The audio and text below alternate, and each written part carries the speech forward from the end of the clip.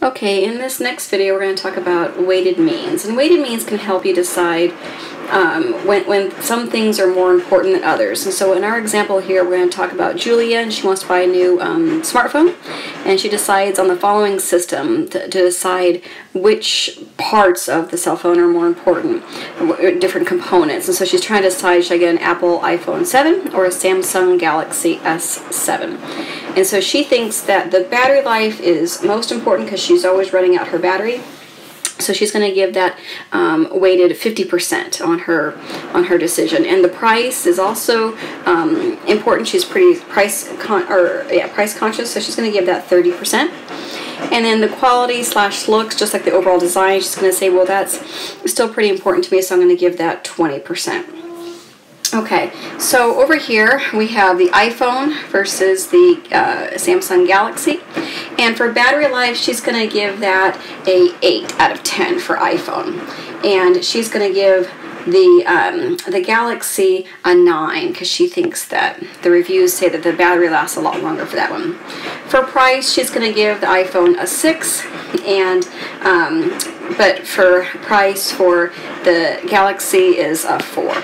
And then quality / look, she's going to give it the Apple a 7. And she's going to give the Galaxy one a 6. Okay, so with weighted means, you multiply the percentages times however much you rated it, right? So for the iPhone, if she's going to give 50% of the weight to the battery life, and she gave that an 8, right? Plus, and we'll put in parentheses there, the 0.3, right, 30% times, and she gave that a 6, right, for the price, and then plus, let's see here, 0.2 for the quality, and she gave that a, or looks, and then she gave that a 7, right?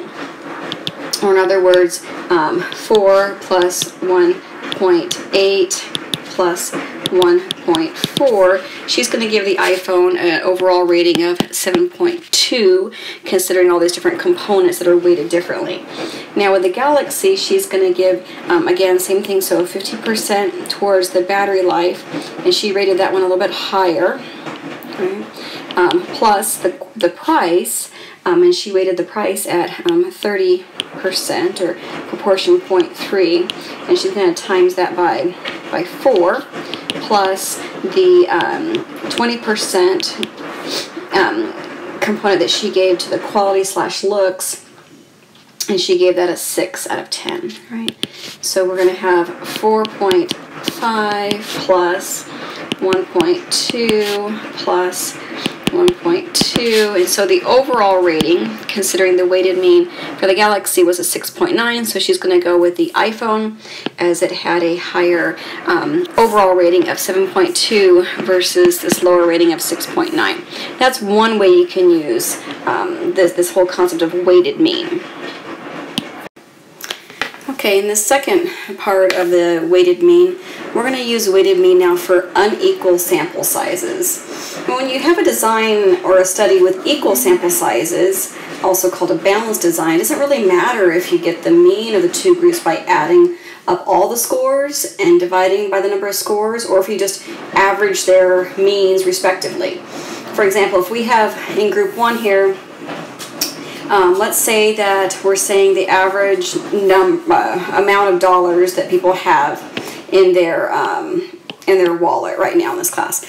So you ask one person, they say, well, I have $5 and $6 and $7 and $9 and $10. So we're going to call group A like my morning class. So group A is my morning class, and group B is my night class. And in my night class, I ask 5 people again, and they say, well, they have $8 and $9 and $12 and $7 and $14. So if I have equal sample sizes, right, because n equals 5, for both groups, group 1 and group 2, n equals 5. I can just add these all up, so 37, and then divide by 5, and I get 7.4 for my first group. And in my second group, I get 50, again, divided by 5, I have 10. So I can just combine these two scores, these 7.4 and 10, combine the scores, so 5 and 6 and 7 and 9 and 10 and 8 and 9 and 12 and 7 and 14, and then divide by 10 the combined 5 and 5. Okay, and that would give me an average of 8.7 for the two classes. Now that's taking consideration that I have equal sample sizes for both groups. What happens if I have unequal sample sizes? So let's look down now at this example, right? So in group 1, I have only 2 people. So one person has, again, we'll do money, right? So $5 in their pocket and $6 in their pocket, or $11 total. I divide that by 2, and I get 5.5. In my, and we'll do AM and PM. And in my night class, I have one person who has $8, $9, $12, $7, and $14. So this time I have to divide by 5 because I have 5 people in this group, and I get an average of $10. So what I could do is I could just add 5.5 and 10, and then divide by 2, right? So 15.5 divided by 2 gives me 7.75, and that would be my unbalanced mean, right? So let's figure out how to do a weighted mean, because really this group here should not count as much as my second group, right? There's only 2 people in my first group, and there's 5 people in my second group. So let's figure out how to do a weighted mean. Follow me back over here now. Okay, so we have group 1, again, is my AM class, and group 2 is my PM class, right? And same amount. So I have one person who has $5, one person has $6, so it gives me 11, right? And then I have, let's see here, one person who has 8, 9, 12, 7, and 14, so $50 in my second class. And this right here is your weighted mean formula. You need to know that. So sum of x1, 11, plus sum of x2, 50, divided by 2 plus 5, right? So if I take all of these x's, my raw scores, my 5 and my 6 and my 8 and my 9 and my 12 and my 7 and my 14, then I divide by 2, right, because I have n equals 2 here and n equals 5 here, gives me 7 down here.